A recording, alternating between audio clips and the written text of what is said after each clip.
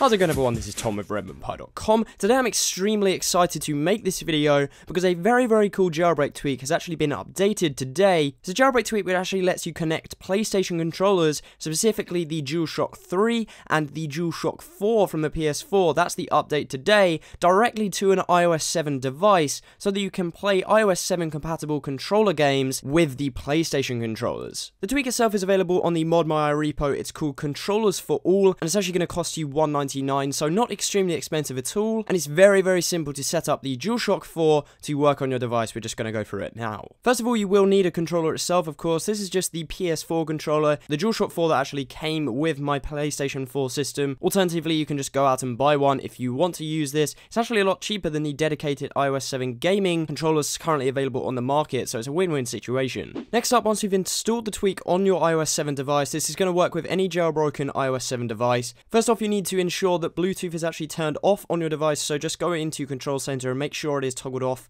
just there. It uses some sort of different Bluetooth system, so that will kind of interfere with it. Then just head into the settings of Controllers for All and make sure the selection is on PlayStation 4 selection. Next, it will come up with a message, so you just press the PS button and the share button at the same time. Your controller light on the back should start flashing very quickly, and then you just get this message. It will say Controllers for All, great success, your controller is now paired. This means you just simply have to go into a game with iOS 7 compatibility. There will actually be a list linked in the description and also on the post over on RedmondPie.com, and that will outline a few of the games available for iOS 7 that have controller support. I'm going to be testing it here with Bike Baron. You simply tap on the application, obviously just open it up as normal, and you'll get a couple of notifications. This says initializing Bluetooth, press the PS button, so you just go ahead and press the PS button on the controller you've already set up, and then you should get connected to controller, and then you'll be good to go. Within the game that you're playing, just kind of work out the controls. They should just be pretty self-explanatory. For example, in Bike Baron, the X is go,